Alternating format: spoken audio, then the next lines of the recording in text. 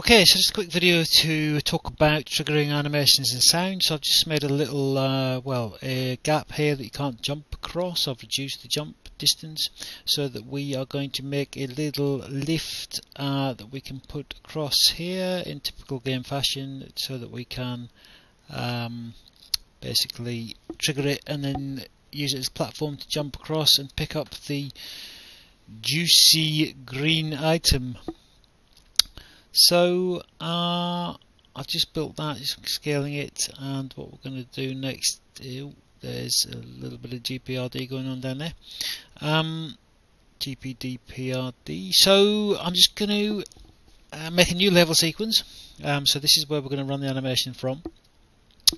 So I'll just make sure I've named that something that I can recognise, that we're doing an elevator sound test, so I've called it elevator sound test. So just to note, I've got that object selected. I am going to just, that object is called cube 7, so I'm going to quickly change the name of that to elevator sound. So as long as you've got it selected, and then we go down to track and we go to it will automatically choose that, and you can add it to the sequence. Quickly put in a keyframe at 0, and then we'll move that up to, it's 30 frames a second, so let's move it up to around about 90. So that's 3 seconds to get up there. Yep. So just moved it into position, and I'll go down and I will click again, just so we've got a running animation now. It's all good. And so I'm just going to find a sound next. So this is with the starter content. So starter content, that sounds fine, just sort of buzzing, just to make sure that we know. So I'll just drag the cue in, the sound cue. I'll just delete that one up there that I put in previously. So it's a sound cue is what we need really, because it's got attenuation on it if you're actually using it in the game. Attenuation being drop off, so that it acts like a sound would in the real world. Going to stick a box trigger in.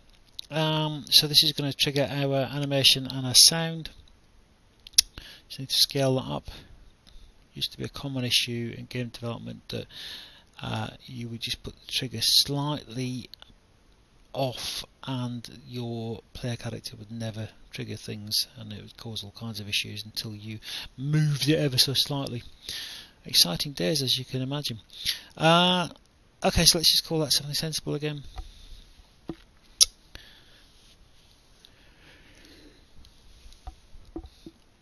So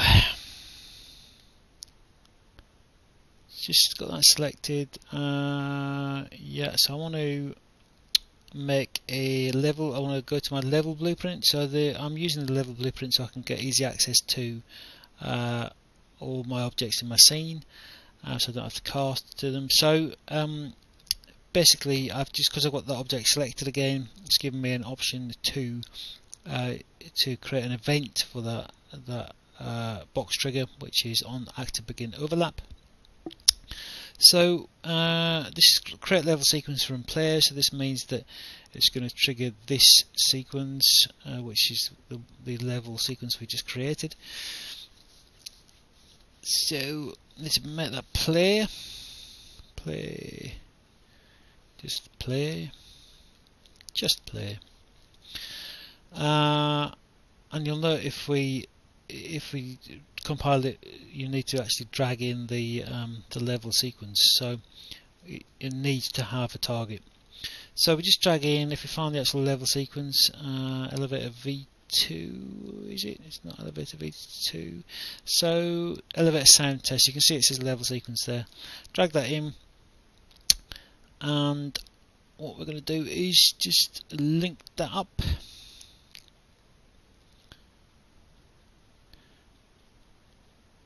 So, hello. Alright, put it in the wrong place. So, yeah, just need to move that along there, and what it'll do is it'll convert it again for us, because Unreal is nice that way. And then we can compile, and that should be fine. So, that's all good. If we play now, we should be able to. Let's just Actually, let's just try and put this sound in while we're here. Play sound at location.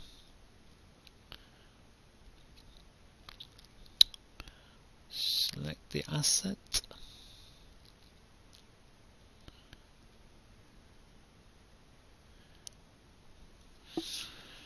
So I'm looking for sound cue and it's not sound cue. Let's just compile that. Okay, so I just restarted the vid. So I'm just looking there. It's called Light 02Q. So again, we'll note if we try and drag that location in, it won't. So we need to effectively get world location, and again it does some nice conversions so that it's finding a vector-based world location for your sound cue, and then just plug that in. So again, we do want to put the sound in there. That's not going to work. So we just actually put the sound noise in. Okay, so I'm not actually sure if it's actually playing, if it's just picking that out and playing that, or it's spawning it effectively.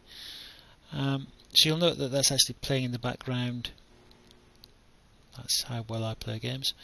So you'll note that's actually just playing in the background automatically, so it's looping or it's just auto-activating. So that's all fine. So I just need to get hold of that, and then I need to get hold of the cue. If we scroll down, many thousands of miles down here, I believe. It's down here somewhere. No. So auto activate, strangely almost the last thing on the scrollable menu. So it's not playing now. We can jump over, we can hit that trigger box, woomph. So another little issue is that it will reset automatically, so we don't want that happening. So what we'll do is, if we've got the transform track selected, you can go to when finished and you can select keep state. So I'll just show you that it doesn't work if you just select the keyframe, that you get a different menu, so you need to make sure you've got the entire track selected. That's the way you do it.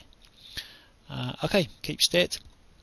So let's that's all compiled and saved, so let's test that out. So I'm not sure why it doesn't reset the sequences at the start of the level. There's probably some setting that you can turn on. So I've just reset that sequence back to 0 again. Right, that's nothing to do with what we're testing, that's just because my AI has just activated the level change spawn or trigger. Okay, so let's just check that stays in place. All good. Jumpy on the greeny thingy, which would normally just destroy and you'd get a pickup noise and so on and so forth. And just one last thing is just to show that you can effectively also just put a little delay in here if you want there to be a pause. So that means if you want there to be a pause before the sound starts. So let's just put 2 seconds in,